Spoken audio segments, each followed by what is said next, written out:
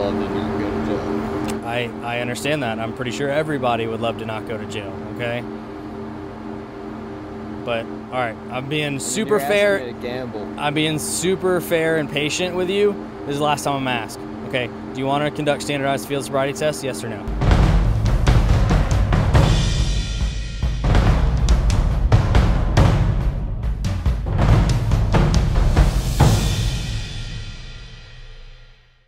Hey, so I'm Deputy Prettel. I've been at the Charleston County Sheriff's Office a little over 3 years. I've been law enforcement officer just under 7 years total.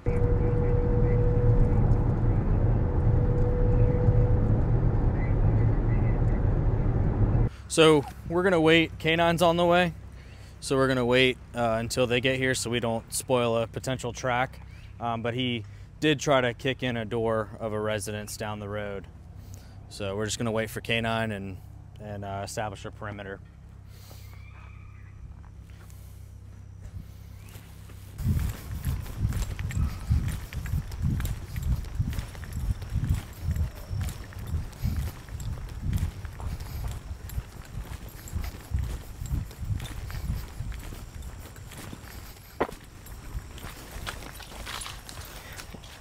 Heroin needle.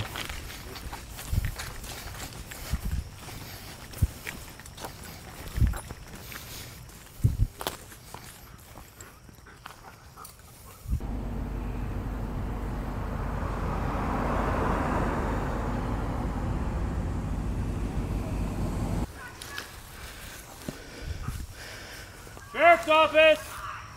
Sheriff's Office! Okay. I got this.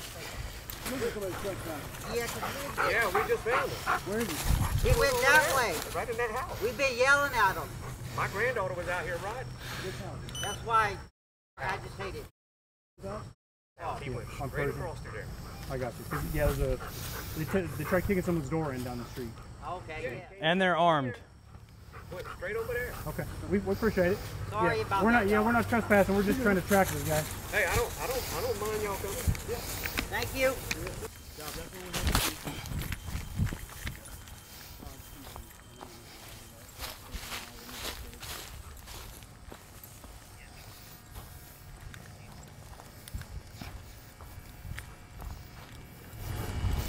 Guy in a van.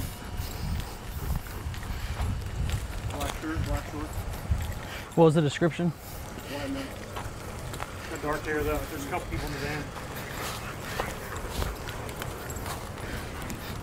Hey, how y'all doing?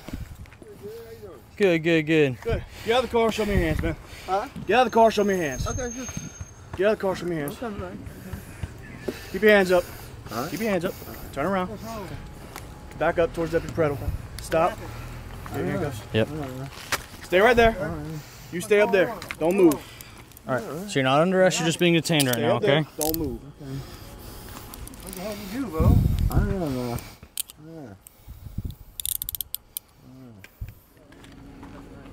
All right. Hey, sir, so what exactly happened down there on Von I Ocean? turned the doorknob. I turned the doorknob, but it was locked, so I left. Okay. No, I knocked on the door, but no answer, so I turned the doorknob, and people drove up in the yard as soon as I came, I came down the steps, and they smiled at me when I left the yard. Okay. You know? Do you know them that live I there? thought my wife lived there. You thought your wife Yeah, lived there? On my hill, so. How do you not know where your wife lives? Well, I mean, I thought she might have got better. She got in a car accident. That girl Okay. in there. Okay. That girl in there. Okay. She got in a car accident and lost her front teeth and got scars all over her arms. Okay. And went to the hospital. So the victim's corroborating that he had the knife One in of his the hands. So This is the guy that saw him running. Did they follow him in a truck? Yes. Okay, so that's because he's saying somebody followed him in a burgundy truck, so that's where that came in. he admitted that he was there. He said he tried to listen into the door. He tried to handle the door handle. But he said it's because he thought that he knew someone that was there. He said he thought his wife lived there. But obviously, based on what they observed, you don't have your knife out unless you have the intent to obviously commit a crime. I think that's reasonable. A reasonable person wouldn't have done that. Right. So I think that I think that his intent was to gain entry in the house, especially if he tried to knock first to see if anyone was going to enter before trying to kick it. I think that obviously any reasonable, prudent person would believe he had a particularized and objective basis to burglarize the house. Correct. Yep. So, and even though it wasn't completed, I think that his intent was obviously criminal in nature. So. Yep. Okay, so North Area units got dispatched to Von Ocean Road to an address in reference to a burglary in progress. Stated somebody tried the doorknob, was attempting to kick in the door, and also was armed with a knife. We arrived on scene. The suspect had fled the area. We set up a perimeter and called for K-9 assets. K-9 arrived on scene, and we conducted a track through the woods. Actually made contact with some pretty irate individuals on their property, not knowing that we were law enforcement and yelling at us that they were going to fight us and things like that. Once they realized it was law enforcement, they assisted us in the investigation and pointed us in the right direction, and we ended up locating and arresting the individual who admitted post Miranda warnings that he had in fact tried the doorknob. And he did have the knife in question on his person. So.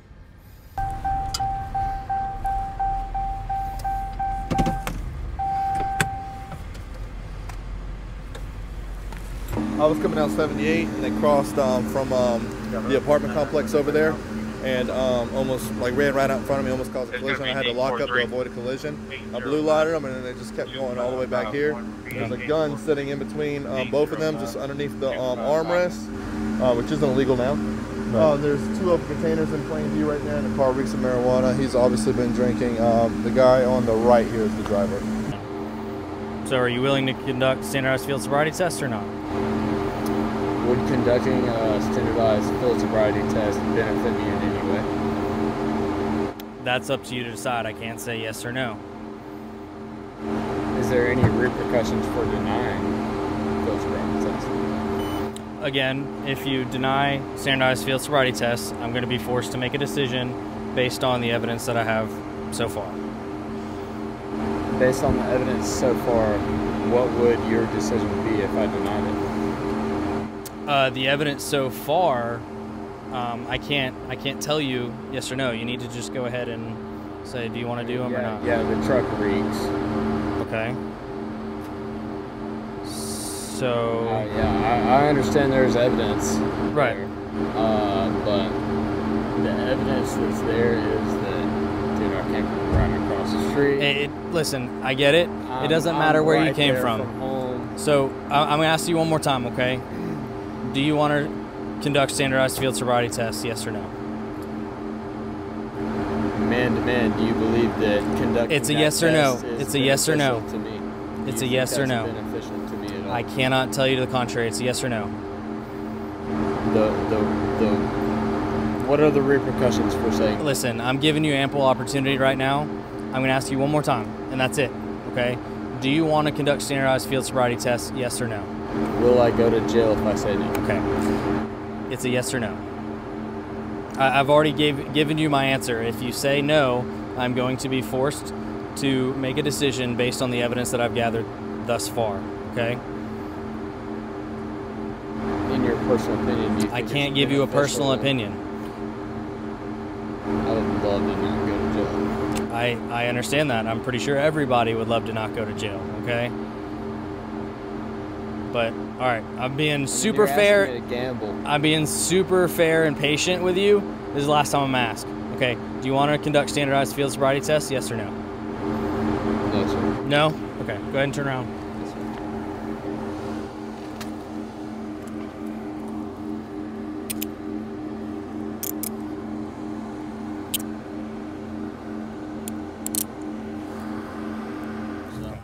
Let's go ahead and stop right here against this wall. Okay, so this individual was driving his pickup truck, crossed Highway 78, almost causing a collision with another deputy. That deputy conducted a traffic stop on the individual, who failed to stop for a very short period of time to the back of the neighborhood. Upon making contact with the driver, he believed that the driver was impaired, so he called me to the scene. I offered him standardized field sobriety tests, which he refused. He was then placed under arrest for driving under the influence. Go right there. Yeah, just blow into it. Subsequent a breath test here at the Alcannon Detention Center, he blew a .16 BAC, which is twice the legal limit, and then he was booked and lodged into the detention center.